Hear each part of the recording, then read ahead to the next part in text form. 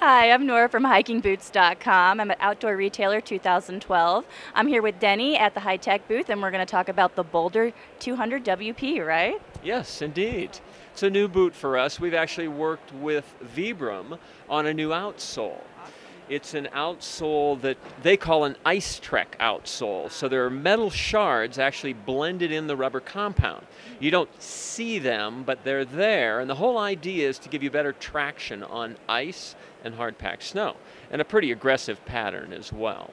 And then we have a new shell in the upper that really helps call out our logoing, our harpoon on it, but it's really a nice looking shell, but a very rugged shell with a nice full grain nubuck leather in the upper that's a waterproof leather. We drop a waterproof breathable bladder inside to make sure they have the protection they need.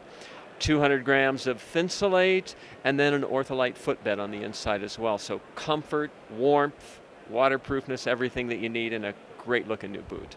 That's awesome. So this is like, would you be able to wear this all day if it was like extremely...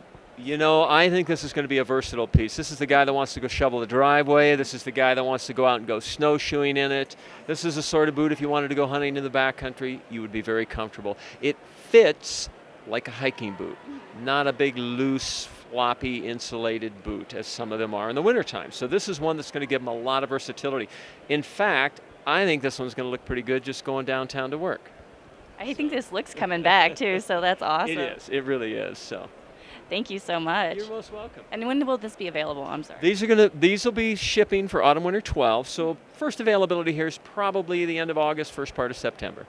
Just in time for the snow, right? Indeed. Hopefully. Hopefully. Thanks. I'm Nora from HikingBoots.com. Thanks for watching.